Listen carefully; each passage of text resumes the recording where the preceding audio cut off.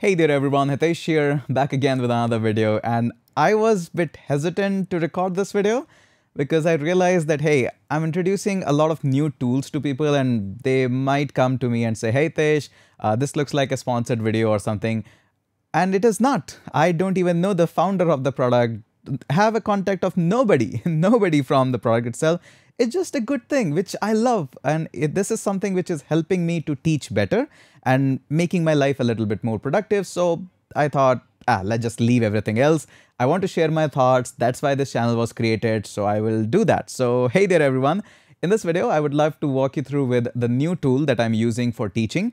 It's absolutely free again, and this helps me to teach a lot better.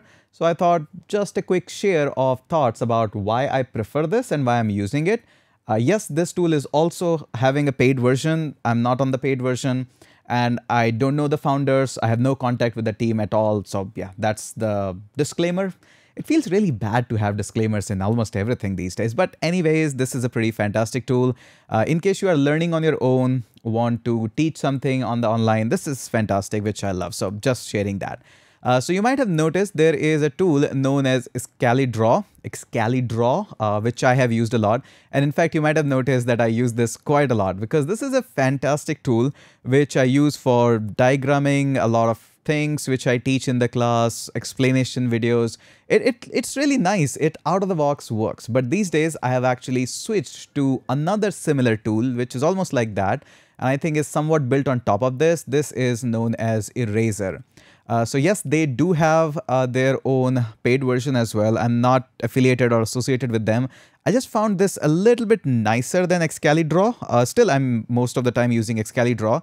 But these days, I'm planning to actually switch on to this one for teaching purposes. It's really nice, especially when you're teaching a boot camp or a live class or something. It's nice. Let me show you some of the details and things about it. So this is the one. You can just create an account on eraser.io. And this actually allows you to have all these details. So I was explaining these things, the reducers and all of that. And notice here, this is a diagram which was generated by my code. Yeah.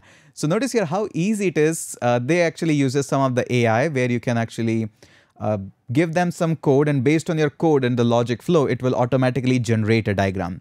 This is such a remarkable thing for me to teach new students, that how to understand the code or visualize the flow. Once they visualize the flow, then I can write the code according to this flow. This is really nice for the teaching perspective. So I start, it says generate the password. We generate a password process. Then we simply check if numbers are allowed. If no, then do something else. If it is allowed, let's add a string to the number. Let's add a number to the string. Then simply special characters, if that's allowed, yes or no, we do those things, set password and end. It's a pretty nice flow, and these all things are generated. So what you can do is you can just press / key and then it says diagram as a code, figure, shape, icon. So I'm kind of impressed with this. There's also a device frame that I can use a phone or tablet or a browser to explain some of the things, that, hey, your browser will make a request or something like that. It's fun. It's cool actually to teach this way, that, hey, there is a browser, or maybe there is a phone. So I can just go ahead and say, hey, this is my phone, all keyboard, all keyboard. I love that. So. And there we go. We have now a phone, a mobile phone. So both of them are your client making a request to the server. It's fun. It's cool. Not only that, if you just check out their diagram as a code, there's AI diagram, cloud flow, cloud architecture, entity relationships. There's a lot more. I'll show you the entity relationships that we are using. So this is AI diagram. You can copy and paste any of your code snippets and it will generate a code based on your law. Although in the free version, there is a limit. I wish they could offer me something more for teaching purposes. But hey, no regrets, no asking, nothing like that. But it is cool. It is a cool tool. Okay. Not only that, you'll notice that they actually give you some of the technical docs and examples as well, that, hey, maybe you want to explain the system architecture. So there is a system architecture template given to you that, hey, this is my API gateway look like, Lambda makes a call, main server. Explanation wise, this is really, really good. All these icons and everything are cooked in. Excalidraw is also good, but they don't have this diagram. So that's why I'm actually looking forward for this one. And not only this, We have a lot of technical docs and all of that data flows.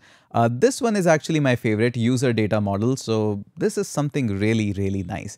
So you have these data models which helps you to understand and visualize that how we are going to build our application, especially when I'm teaching the backend part and all of that.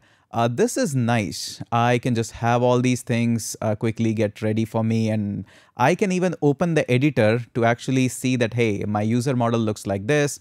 What kind of entity relationship do we have? So all of this thing can be done. In fact, we are actually using this for building a really complex tutorial in the future. So we are working on users and videos and whatnot. So all these things are there. We can just simply work for it, can click on open editor, it opens up. We can see all the details. There is entity relationships and how things are associated with each other. It's really nice to explain things to user, and that's why I thought let's make a video. Maybe it's going to help some more people to actually explore these kinds of tools. Now, yes, I'm still a big fan of teaching on the iPad because I can just draw everything based on me. But if I can just share my screen and show all the things here, why not? Why not to just move on to this one?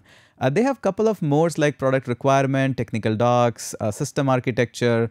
There's a lot more, and everything is just slash away. So whatever you want, let's just say you are here and this is a little bit clumsy, you can just say slash, and then you can have everything code block, maybe figures, shape. So figures are here. You can just try this out. It's pretty fun actually to have this one.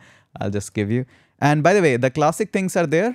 So your comments and frames and all of this. So there's arrows and all of that. So maybe you want to draw an arrow just like this or just like that, or you want to just point to this one.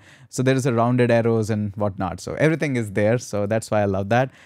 And yes, I think this video is intended for the people who are looking forward for any such resource. This is my new favorite teaching tool, which I use. And again, not associated with anyone, but still I will be sharing more such tools in the future, which I use or I am genuinely impressed by them, because this is why YouTube was made, to share personal thoughts, to share the things which you like for all the audience so that they can also try them out.